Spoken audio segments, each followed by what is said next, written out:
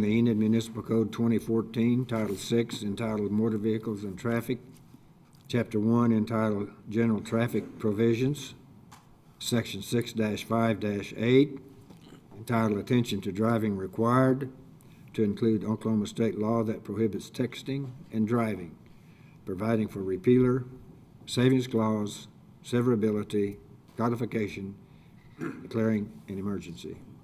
Andrea. Mayor, Commissioners, this ordinance adds a section prohibiting texting while driving.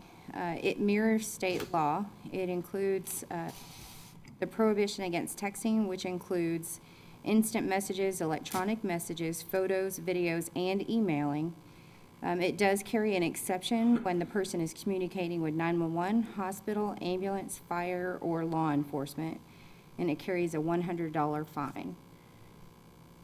There were like 6 of them that were excluded. There's 5. 5, sorry. It kind of covers the waterfront. Right. As far as actually talking on the phone. Talking on the phone is not prohibited. Well, Andrea, that's the question that I've got. Under what circumstances would a person text if they were in an emergency situation rather than just dial 911 and say, send help? Well, I don't believe that our 911 center is set up to accept text messages, but some 911 centers actually are set up to accept text messages. Is somebody that quick that they could text faster than they could talk to somebody than tell them what was wrong? Generational thing, Ron. I don't know. I can go with my thumb about as quick as I could talk. Oh, Ben. Nobody's got that good a thumb. Yeah. It just, we took the language directly from state law. We just mirrored state law and used that. I don't have any problem with it. I just was trying to visualize when that would happen. I don't know that I could do that, but some probably To could. further answer your question, one is responding with an emergency operator. 2 is a hospital, a physician's office, or a health clinic. And that's going to get worked to death. A provider of ambulance services, a provider of firefighting services, or a law enforcement agency. Those are the 5. I assume they have not changed. They have not changed, no.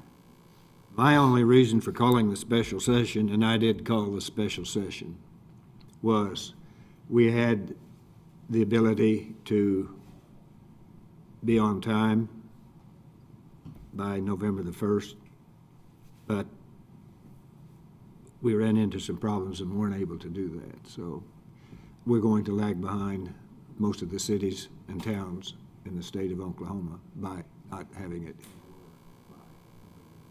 If we had been able to pass an emergency on this vote, how many commissioners would have had to be present?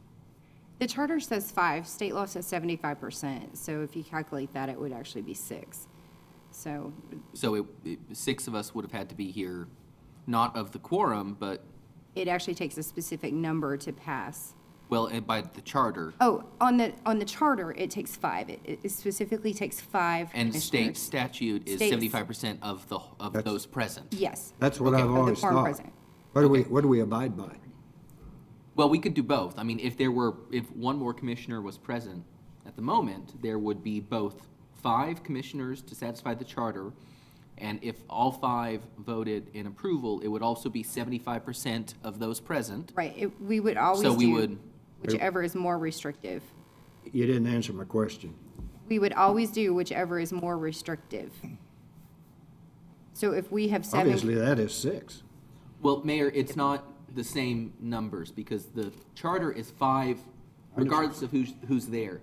State statute is 75% of who's present, not of the total. Okay. So of who's present would be 6 when 7 of us are here, but who's present would be, 3 when 4 of us are here. Had there been 5 of us here today, We could have 4, it would take 4, No, it would take all 5, because to satisfy the charter, yes. okay? But to satisfy state law, 4. But we always will use the more restrictive, which would be 5. So our minimum ever on an emergency is going to be 5, ever. And then if you've got 7 present, then we would use 6. I just hate to see us lag behind. To me, that was very simple. Anything else? if we vote 3-1, 4-0, whatever, then it doesn't need to be on the agenda Tuesday. Correct. And it won't go into effect until December the 3rd or 4th. It'll go into effect 30 days after it is published. Next city council meeting is December the 3rd. Well, it'll get published. It'll get published within a couple of days. I understand that, but it's going to be 30 days. Right. Mayor, I'll make a motion to approve. Second. Motion by Ron, a second by Ben. Further discussion? Please cast your vote. Motion carries 4-0. We do not vote on the emergency clause. Do I have a motion to adjourn? So moved. Motion by Ben, second by Ron. Please cast your vote. Motion carries 4-0. Thank you for being here.